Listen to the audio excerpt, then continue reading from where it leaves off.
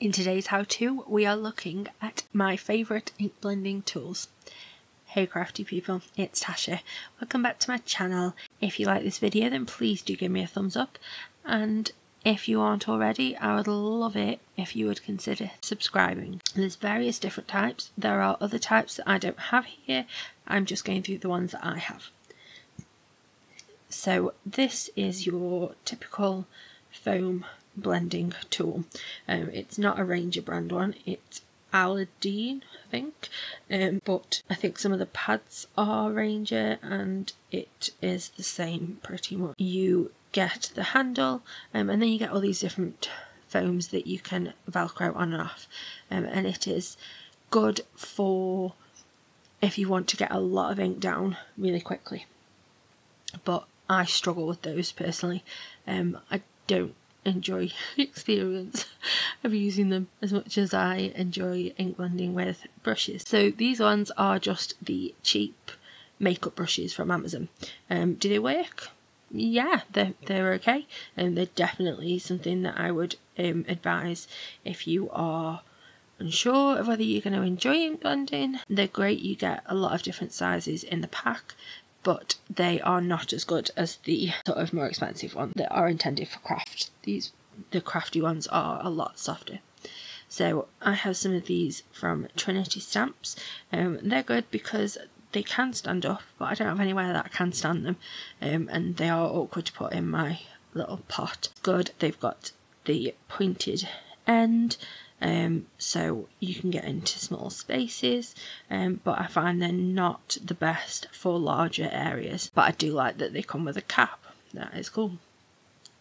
So then these ones I got from a European company called Craft Allier. I think they're in Spain. They're awesome. I really love these.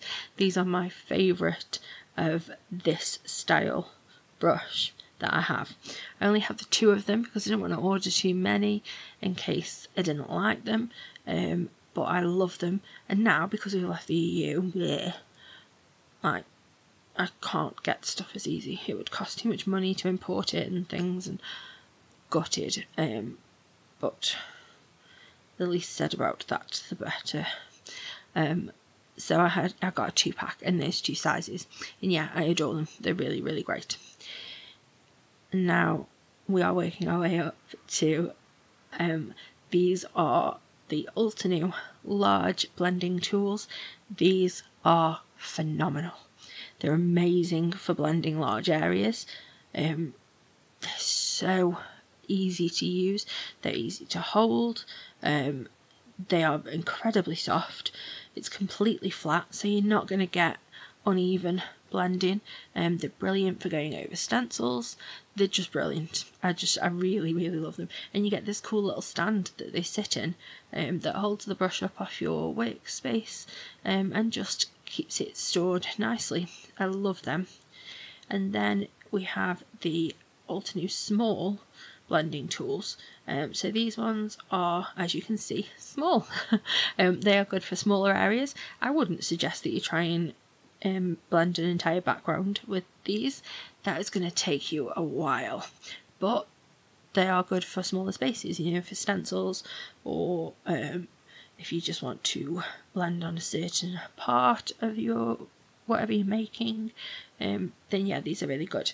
So these come in a 4-pack, and yeah, I really like them.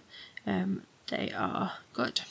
Altenew have also recently brought out these tiny detail blending brushes, which I purchased immediately and have not used yet because I have this thing about using my supplies.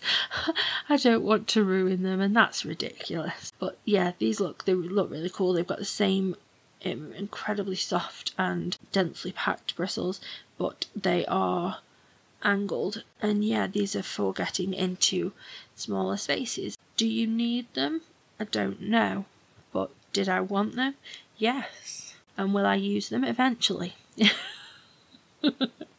So those are my picks For ink blending, if you're going for large backgrounds, then I don't think you can get much better than the Altenew large blending tools, but they are expensive. So it's up to you what your budget allows and how you think that you're going to use them. So if you have any other questions, then please do hit me up in the comments below, and if you like this video, then please do give me a thumbs up. I hope that you have a lovely, happy, safe, wonderful week.